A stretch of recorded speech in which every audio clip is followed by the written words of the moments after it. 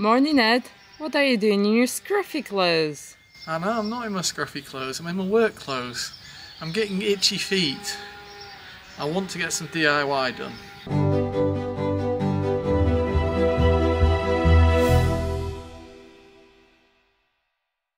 Welcome back to another vlog, everyone.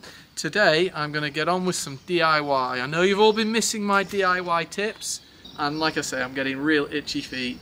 Let's go and see what project I've got on today.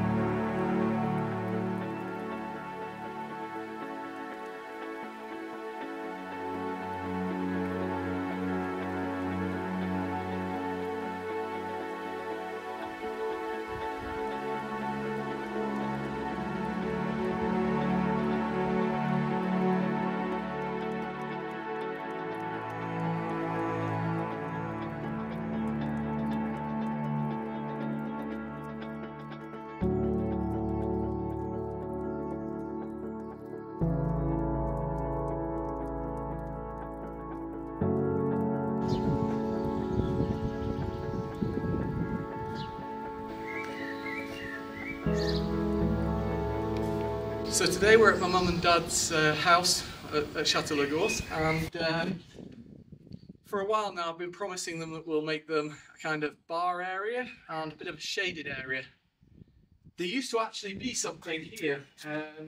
It was a pigeonnerie, so like a little pigeon house, but it was built during the war, and we think maybe the Germans built it, so we kind of got rid of it. It was in a really bad way anyway, so it was all concrete. So we got rid of that, and now we're gonna build this this bar cum shaded area. It's gonna have like a worktop in it, and a little wash basin, maybe a fridge, and some place for some glasses. Just something very simple, something looking really good. Ed, you renovated this place a while back now. Yeah, it's quite a while ago, and then slowly but surely we've been finishing off the renovation. And we've got to a stage now where we can do things like this, have a bit of fun putting in a bar area and a shaded area. Don't want to be too close to the pool though. I've got my design brief off my mum. She says, yeah, nice size area, but not kind of too close to the pool. So I think we're possibly going to have, I'm going to have to design it after, but somewhere around here maybe. But alongside the pool, I don't want to be too close, so we're going to come along here maybe. And depending on the height that we start at, we'll decide how far out we can come, because we want a decent slope on the roof, so that we don't have any drips coming in through the roof. So Ed, what you actually want is for me or you to be in the pool, or your mum to be in the pool and just waving at you and asking for a drink. Yeah, I suppose so. Yeah, you know what, it's kind of, kids have their play area in the pool, and this is the adult play area where we can serve cold beer, cold champagne maybe. Cold glass of wine, or a soft drink. Yeah, to be honest, it's such a sun trap here. You know, these parasols don't last particularly long. No, unfortunately. My dad's always needing a parasol, so we need somewhere for him to sit so he can read his book by the pool. In the shade, and just basically be out here, but not in the sun all the time. It is. So I think we should start measuring, Anna. Is what height we're going from.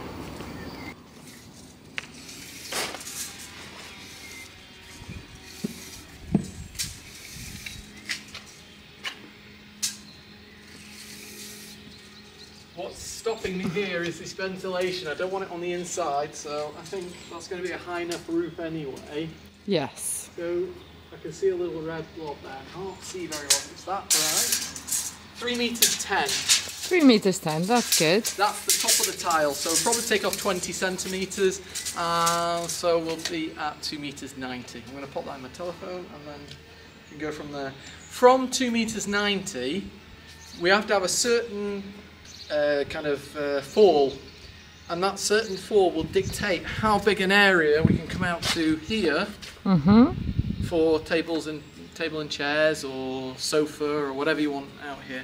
But I don't want it to come too low, so maybe maximum well, minimum 1.90 m or taller. So I think it possibly could get somewhere around here. But yeah, we just need to calculate that.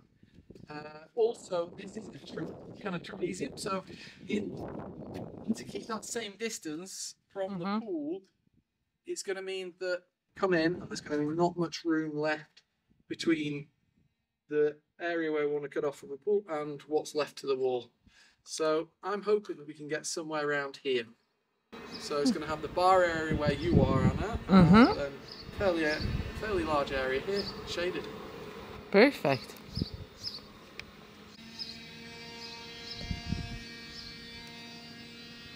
What's going on, Ed? You're thinking? Yeah, it's not going to be easy with this trapezium and not being too close to the pool. I don't think we're going to be able to be parallel with the pool. I think we're going to have to go perpendicular to this wall. Otherwise, we're going to be cutting loads of tiles. I don't want to do that. It's going to look not so good, and it's going to be a right ball ache. So we're going to keep it perpendicular to this wall. It doesn't need to be too big for the actual bar area width-wise or depth-wise. And then afterwards we're going to possibly come in a little bit on an angle. I'll have to figure that out. And like I say, we get to a place where around here and we're going to be done. So I think to start with I need to measure my width that I want to do. And then figure out how far I can come and maybe draw out on the floor a little bit. What's going to dictate the width of this, I think, is the worktop that we're going to use. But the worktop's around here, and we were on television cutting an oak tree to keep worktops, and we kept one of the thicker worktops from our parents. It's the actual centre of the tree. Let's go measure it and let's see how it's looking.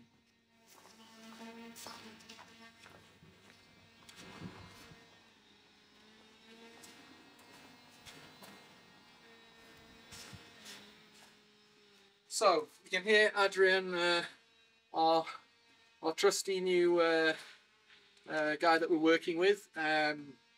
He's on the trimmer at the moment, making quite a bit of noise, but it's working. So yeah, good. So this is the worktop. It's the centre of the tree that we cut down. Now I'm going to tidy it up, make it square. Just literally cut it. So it's not going to be a huge worktop. You don't need a huge worktop. You're not cooking in there. No. Down here, it started to crack a little, so I'm thinking of cutting around here, which is looking like 2.70 meters, I think.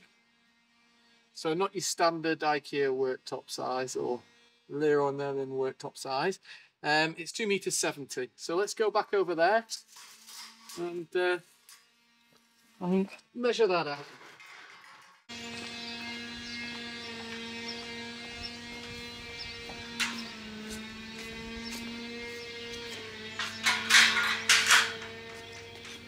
Just need to nip and measure about the width of what we're going to use of that. So the final width of the worktop is going to be about 50 centimetres. And I'm thinking, really, you need a good 90 centimetres. In fact, a metre. We'll say a metre. So behind the worktop. So we're going to be about 1.50 meters from the wall. All the way along. So I'm going to move these slightly. This is the problem with the parasols. We get quite bad wind in this area as well, and so it pulls the parasols over, and you end up breaking all the stones to hold the parasols down.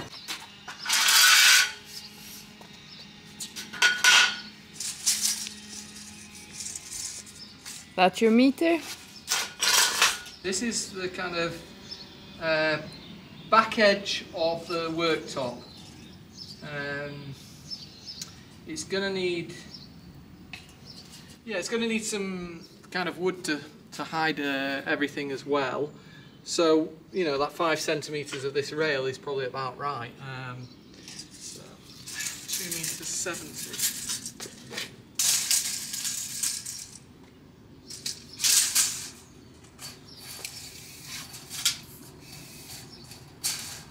Okay, so that's where that muck is on it.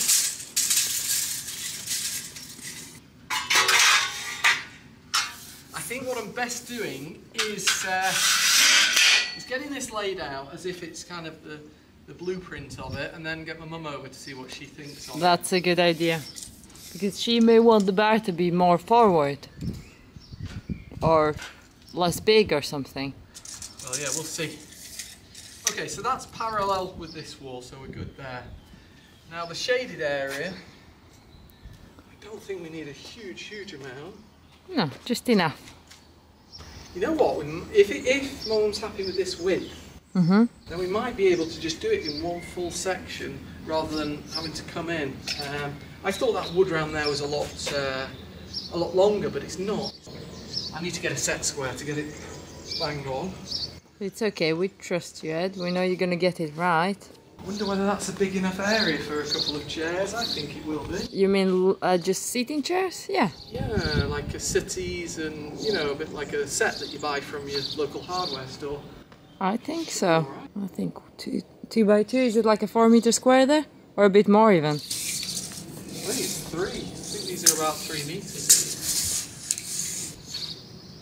Before we go any further, I'm going to go get a set square so I know that I'm square and you know, I'm staying parallel and square.